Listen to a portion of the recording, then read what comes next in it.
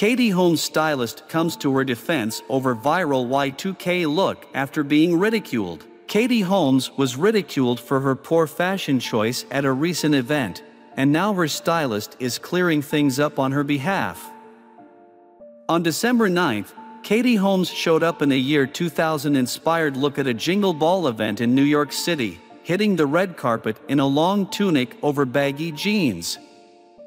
After her look went viral, her personal stylist, Brie Welch, came to her defense in an interview with the New York Times. As per Daily Mail, Katie's stylist Brie Welch told the publication that it was a collaboration of her styling and Katie's own taste. She shared, "We decided the rich color and subtle bustier effect detailing of the top was elegant and would be fun if paired with jeans, creating a more youthful feel for Jingle Ball and the atmosphere there." Welch also told the publication that it was Katie's idea to pair the outfit with sneakers as she wanted to feel comfortable while dancing.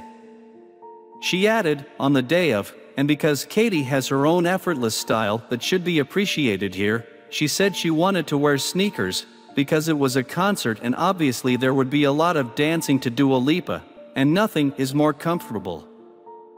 Welch further noted that the 43-year-old Batman star is more than capable of looking cool in an unintentional trend 20 years later.